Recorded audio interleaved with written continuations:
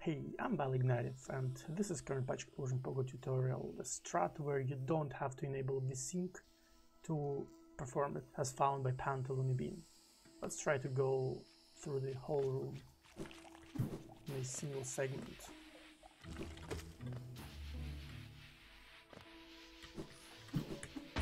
Yeah, there we go.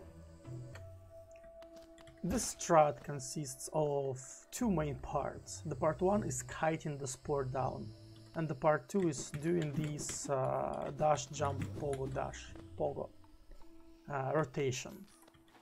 Kiting the spore is quite lenient, you can do it in many ways.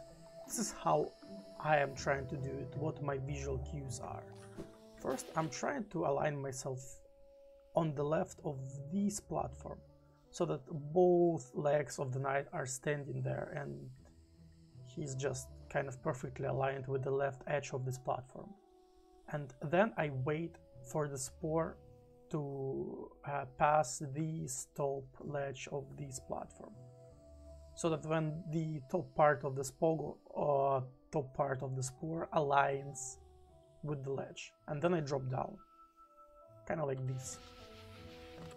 And then I try to align myself with this little circle on this background. I don't know, it's like mushroom on the spore.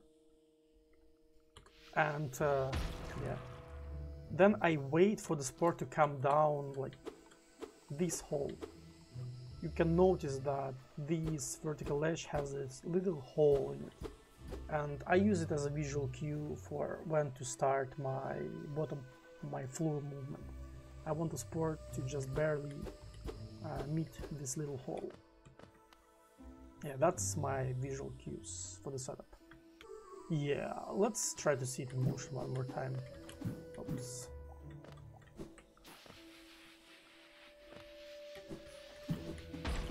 Like this.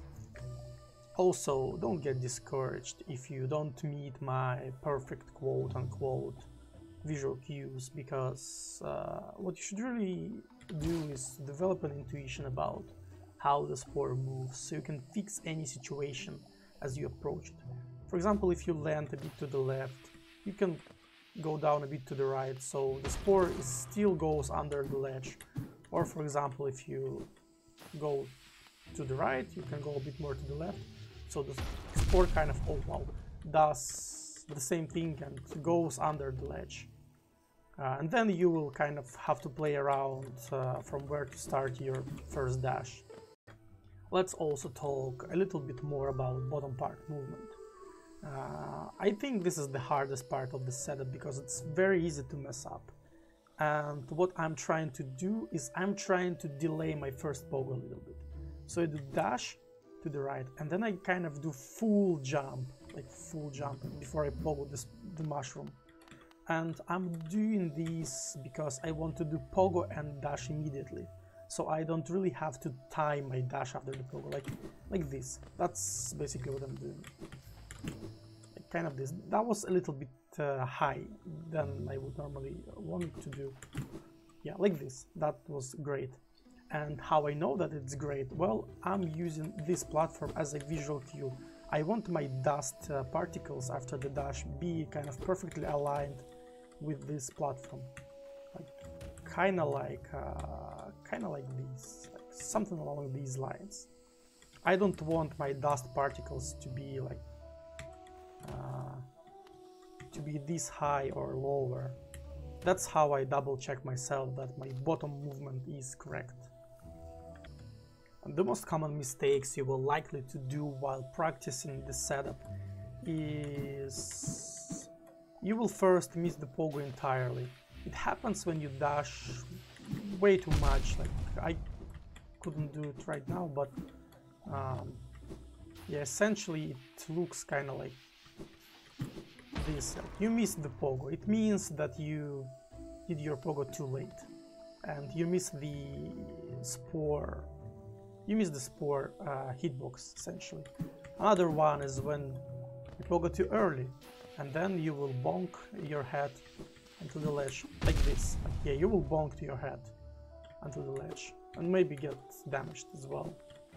And another mistake is when you kind of kite the spore too way to the left, so it bonks to the ledge and changes its direction to the right. And another kind of the most frustrating one is... oh wait, let me wait for the thing to explode. The most frustrating one is when you pogo your spore too low, so you just barely miss the setup. Kinda like this, yeah. That's the most frustrating one, and you need to get... you need to make sure your dash is correct, is on the correct height. That's the most difficult part of the setup. As a bonus point, let's discuss the strat that many people will find much easier to do, and it involves damage boosting to obtain additional height, to lift yourself up. It's performed exactly the same way as the normal one, but you wait for the spore to come down a little bit lower. Usually you would wait when it reaches this little hole, and for damage boosting you will wait when it reaches like about this spot. I'm really bad at damage boost setup, so let's just kind of try to wing it, or I don't know. Just normal setup, but you're... yeah, I almost did the normal thing. Let's just kind of try to wait a bit longer at the bottom. Yeah, like this. Okay, guys. As a closing words, don't try to blindly follow the cues I provided. Rather, just use them as a reference.